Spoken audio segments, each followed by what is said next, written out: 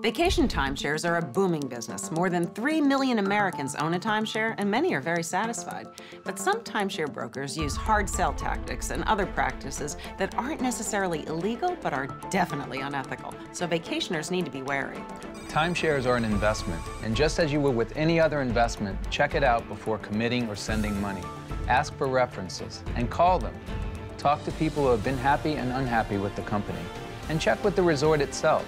Ask questions and stay vigilant, or you might be giving your money to a crook.